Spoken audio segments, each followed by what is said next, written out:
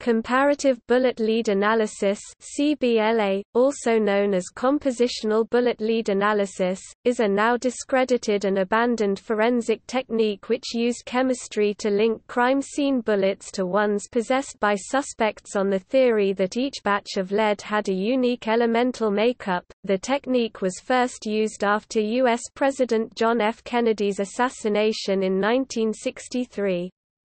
From the early 1980s through 2004, the U.S. Federal Bureau of Investigation conducted about 2,500 analyses on cases submitted by law enforcement groups.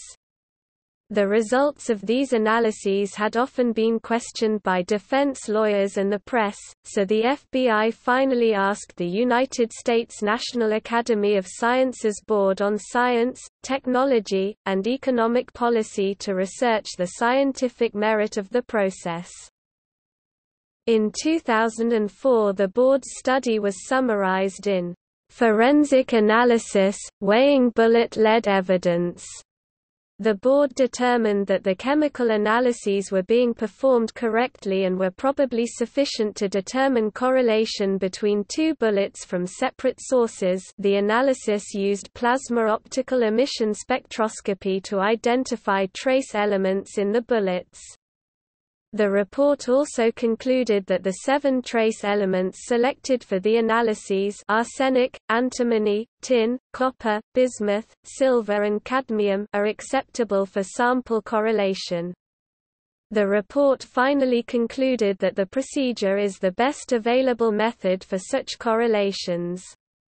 The greatest caveat in the report was that the statistical tests as applied by the FBI could cause confusion and misinterpretation when transmitted to prosecutors or when explained to a trial jury. Because of the significance of this weakness, the report concluded that the analysis should be used with caution.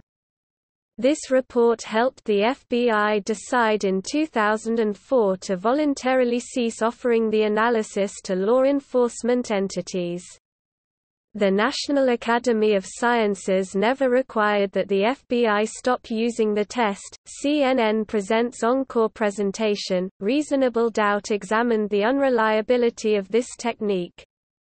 It has been discontinued as of September 1, 2005. The U.S. government has fought releasing the list of the estimated 2,500 cases over 3 decades in which it performed the analysis, which may have led to false convictions. According to the FBI, only 20% of the 2,500 tests performed introduced the CBLA results into evidence at trial. On 17 December 2008, Jimmy Attis was released from a Florida prison after serving 10 years on the conviction of having murdered his wife, a conviction obtained largely on the strength of a bullet lead analysis.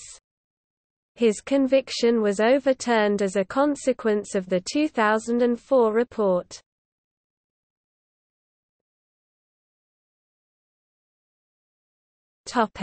Further reading: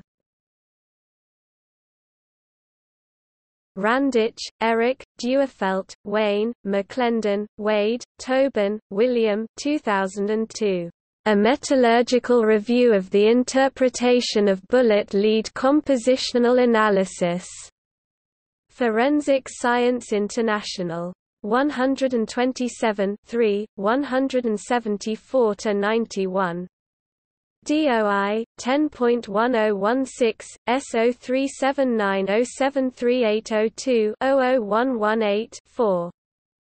PMID 12175947. Discredited bullet evidence, 5 years in, FBI still hasn't finished review of 2,500 cases. www.cleveland.com. December 29, 2009.